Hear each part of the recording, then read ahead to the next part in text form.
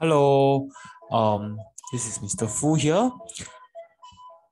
I'm here today to analyze the GCE O-level paper from 2011 to last year, 2021. Previously, I did an analysis on a spreadsheet to share my perspective on the paper from 2011 to 2020. So today, I will update the presentation with last year 2021 paper, and I will also include my opinions or views on the practical paper that begins in 2018. Now, before I prepared this slide, I compiled the list of topics tested from 2011 to 2021. There are about 18 relevant topics tested for the GCE O-level chemistry paper, from experiment design, which is about the measuring instruments, collection of gas and drying of gas, till organic chemistry. What I did was I wrote down the number of marks allocated for the topics in both paper 1 and paper 2. And I compute the average percentage the question of that particular topic appear in these 10 years. I also included the number of times the topic has 8% or more in paper 1 and 3% or more in paper 1. I did the same for paper 2, just that I decreased the percentage to 7% and 2% respectively. There is some difference between the paper. For example, later when I analyze, you will notice that some topics that are more heavily tested in paper 1 are actually not emphasized so much in paper 2. I will also discuss the trend of certain topics as I carry on my presentation. Now, for paper 1, these are the topics that appeared 8% or more beyond 4 years. What I did was I calculated the percentage average of that particular topic in paper 1, which is the MCQ, and calculated the number of years that topic has 8% or more in the paper. The first is organic chemistry with an average of 20%, and over the past 11 years, it appeared 8% or more. Metals come in second place with 11%. Chemical bonding, third. More calculations and periodic table achieve the same percentage average and the same number of years of 8% or more. I discussed about the trend of topic in recent year, and it was observed that energetics seem to be getting more and more popular in the choice of questions by the setters. In recent years, there has been a growing emphasis on energetics. It could be a growing emphasis on energy and fuel. So energetics is a topic that cannot be ignored and should be studied thoroughly because it is likely to appear in this year's paper. The percentage average and number of years seem to be lower than other topics because it was less prominent in the earlier years. The remaining topics are still important, though they are not as significant in terms of percentage compared to the topics mentioned earlier. The first two topics in this page are electrochem and acid bases with an average of 5%. Over the past 11 years, it appeared every year with 3% or more. QA and redox are the next significant topics with 4% on average and appear every year in paper 1, followed by air, atomic structure, salts, and KPT. Okay? The less significant topics have much less weightage compared to the other topics, but they cannot be ignored as they still carry some marks. For example, separation technique and experiment design in paper 1 are not tested as heavily, but they still carry a range of marks from 1, 2 to 3 at times. Ammonia itself is already a very minor topic, so we don't expect a lot of questions to appear. In some years, ammonia is not even tested at all. Speed of reaction, surprisingly, over the past 11 years, it is one of the 4 topics that have the least percentage in paper 1. Okay, but when you look at paper 2 later, speed of reaction is more significant. Coming to paper 2, these are the topics that appear 7% or more beyond 4 years. There are similarities between the topics here and the topics in paper 1. You see organic chemistry at the top of the list again because this particular topic is a very big topic with many concepts covered. So we will expect the largest percentage of questions coming from organic chemistry.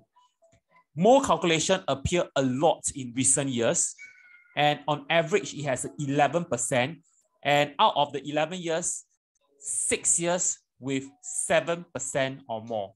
It has become more and more significant, especially in last year's paper.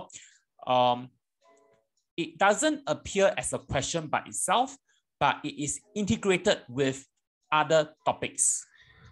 Metals come third with an average 10%. The number of years with 7% or more is 7 years. If you remember, metals is in second place in paper 1. Though it dropped to third place, it is still significantly important. So after organic chemistry, do pay attention to mole and metals. Chemical bonding is still in the top 6 list, just like you saw in paper 1.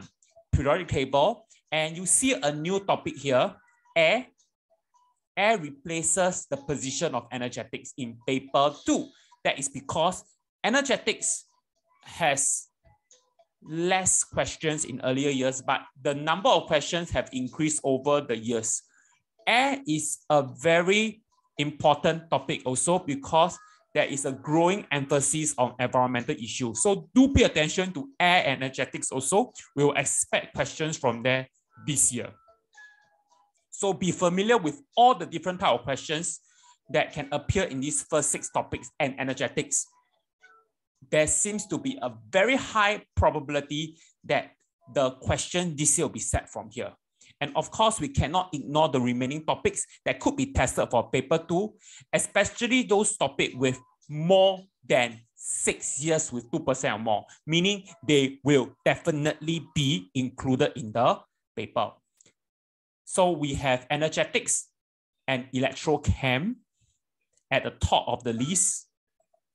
But among the 3 topics, acid-base, electrochem, and energetics, we will expect electrochem to have the highest probability in paper 2.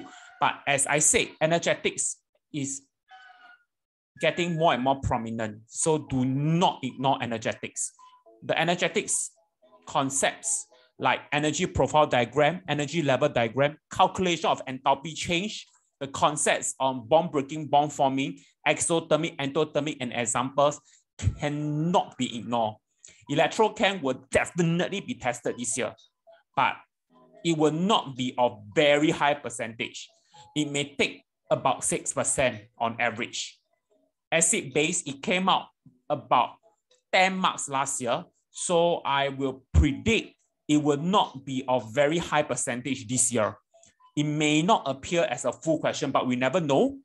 But based on the trend in O-level paper, if you have database question on a particular topic in 1 year, the subsequent year, the year right after that paper will not have the same topic. Every year, the database question will be changed. So the long question most likely will not be acid-based this year. Most likely, because acid-based was the database question last year. This year, most likely not. That's what I can say only. We may not know what is the topic. It could be organic chem this year. It could be energetics. It could be electrochem, or even speed, or air, or maybe periodic table, or even metals. Okay. Any context that is relevant to a topic will be tested, and data inference skills will be tested. Okay. Speed of reaction is the next important topic. With a high number of years with 2% or more, redox definitely cannot be ignored, but compared to the 4 topics is slightly less significant, but not less important. Significant in terms of percentage average is lesser, and the number of years with 2% or more. Ammonia is a small topic, but it does appear one time with 2% or more. But it means that in some years, right, it appears maybe 1%, and some years there is not even any question on ammonia, as I mentioned earlier, because it's a very minor topic. It can be completely taken out from the exam paper this year. QA, it depends on the year. Normally, if the practical is QA, you will expect slightly less questions from there in the theory paper.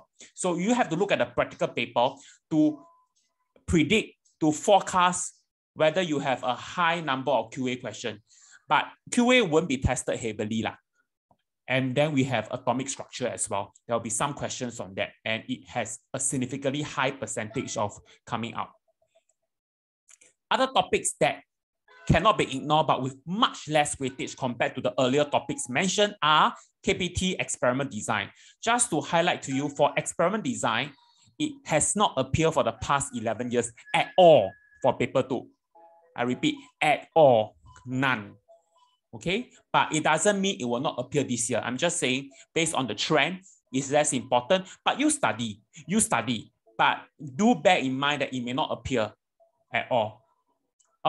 Because the questions are normally designed more for multiple choice. The setter normally wouldn't like to test this topic in paper 2. They will rather set other topics which carry more marks, which require students to explain more. Because to be very honest with you, for experiment design, there isn't much explanation questions. And they try to include more critical thinking questions and explanation questions. So experiment design is not a popular question by the setter. KPT, yes, but very low percentage. You will notice that separation technique is here again. So concepts in fractional distillation, chromatography, which some students love a lot. Sorry, it is not heavily tested. It may carry some mark. For example, chromatography is a very popular topic, but though it's popular in the topic itself, separation technique, it does not come out very frequently. Even if it does, right, the marks that are carried is very little. If you don't believe me, you can look at the past year 10-year series, count how many times separation technique came out, and out of it, how many times chromatography came out. Yeah. Salts is actually linked closely to acid-base, but surprisingly, it does not come out a lot. So in pure chemistry paper, we don't see so much on, okay, how do you prepare the salt? They may ask this in practical in an indirect manner, like what they did for 2019, but we don't really see much of salt question in paper 2. They may appear, but the questions are short and sweet. They won't ask too much on it. But here again, you should not ignore it. What if they suddenly have a change of direction? They decide to test or assess students in the preparation of salts. We never know. Lastly, I will share about the practical paper. Since 2018, school-wide practical assessment was implemented. The first year was a titration with measurement of temperature and experiment planning on percentage, yield, or purity, if I'm not wrong. So different questions were set in different years. Among the topics, right, that will be tested for practical, the most popular choice seemed to be titration. So every year without fail, you will see titration. Only in one particular year, 2019, thermometric titration was asked. Thermometric titration involved the measurement of temperature using different volume of alkali to neutralize the acid. And you are supposed to plot a graph and get two lines that intersect to get the endpoint of the reaction. So it is different from the usual titration that you are very familiar with. So they may do that this year, they may not. So you just be prepared for titration and thermometric titration. Refer to the 2019 paper for reference.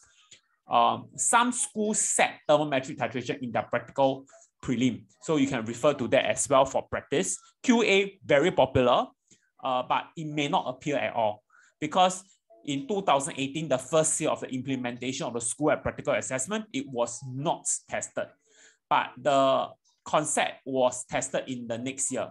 So do bear in mind, QA may be tested. It can be a long question or a short question. In 2019, decomposition of solids and measuring mass change was tested. So students were required to use the electronic balance to measure the mass of the solid upon decomposition.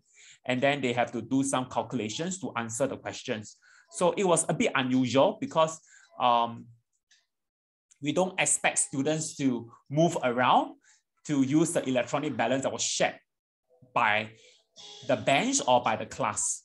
Okay, so that was something a bit unexpected. So do expect the unexpected at times and just read the instruction very carefully and answer accordingly. Speed of reaction, where you use the stopwatch to measure time, seems not to be so popular over the years, but we never know. This year may come as one question. So do revise on iodine clog, the reaction that produces sulfur, which causes the cross to disappear, or other speed of reaction related experiment.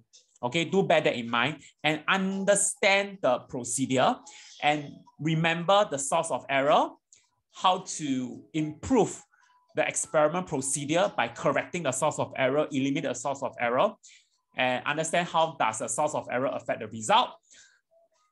And do refer to my experiment planning video on how to answer such questions. I did a video earlier on it, where I classify experiment planning to two types, type A and type B, and also talk about sources of error.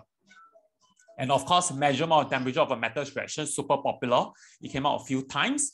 And do practice the different types of questions in experiment planning. Okay, we never know what will come out. So try to do as much as you can. So you're familiar, drill yourself because one of them will come out. Okay, so that's about it lah. I hope you understand what I have gone through, and I hope it will benefit you lah. So that's about it. Thank you.